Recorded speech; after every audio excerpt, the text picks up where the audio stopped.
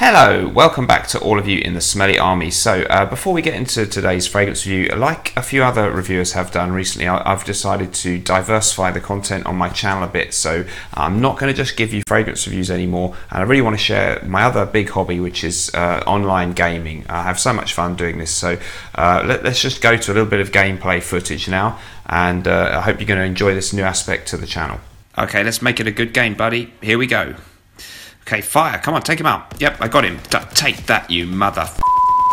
Die, kill. Come on, take it. You got him? Yeah, you get him. I'll get the other mother.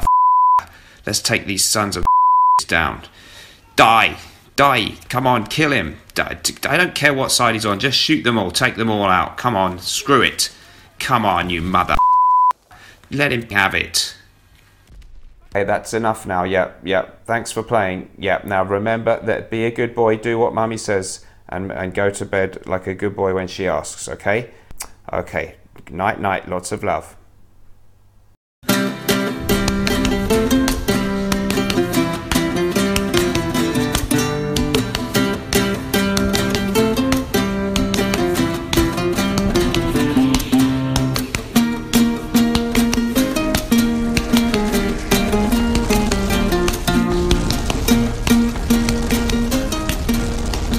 Hello everyone, welcome back. So today we're going to be having a look at one of the newest releases from Dua Fragrances, and this one is called Best Citrus Ever.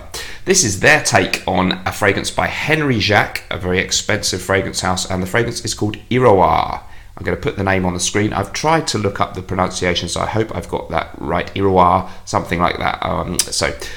Very exclusive range of fragrances. Masha and Raza found this fragrance in Harrods, I think, in the UK, and was really stunned and taken with the bright naturalness of the citrus scent that he smelled there, and he wanted to bring it out as a Dua version because, of course, most people on this earth will not be able to afford the price of apparently £500 for just 10ml of the pure parfum, but still of the original fragrance. So they're an incredibly expensive line of fragrances. I looked online, and it seemed to be mainly 15ml was their normal size of extract or pure parfum, and they were retailing around about the 450 to 550 mark, depending which one you pick. So incredibly prestigious, highly priced fragrances. I've got a small sample of the original and Dua's version, so let's find out what it's all about. So the Dua version will cost you $65 on their website for 30ml. So it's not really cheap, but of course it is considerably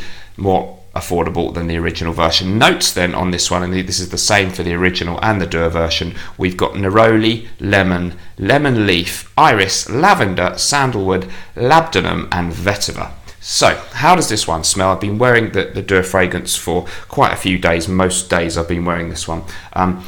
It is a really, really beautiful, crisp, invigorating, natural smelling citrus fragrance, a citrus aromatic, I would say.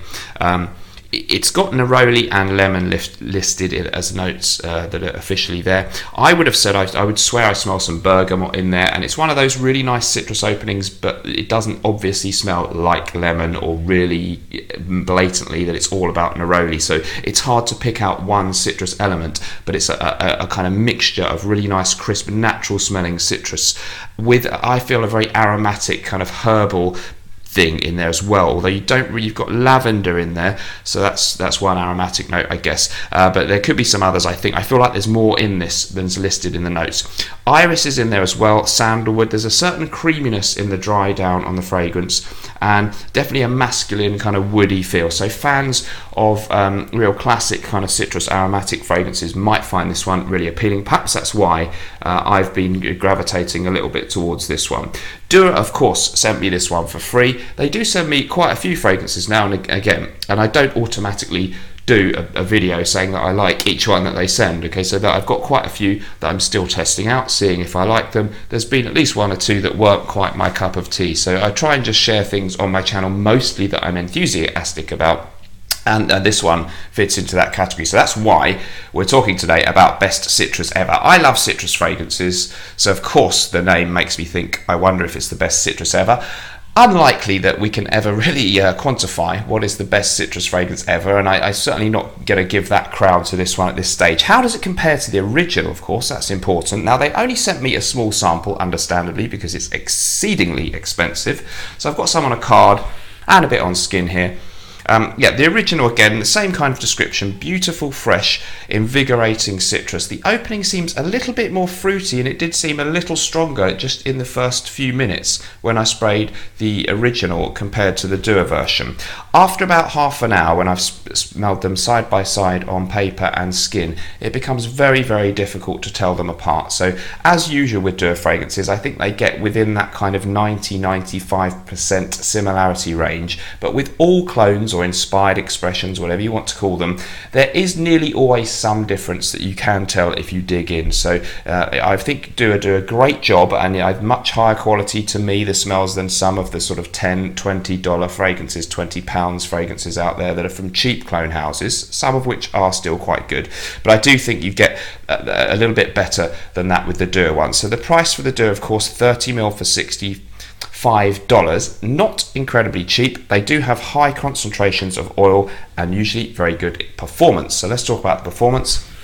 This is a very delicate, elegant, refined style of scent. It's crisp, it's masculine, it's definitely a citrus freshie, and so it's not the strongest Dua fragrance in performance that I've smelled so far. It's a good, decent performer.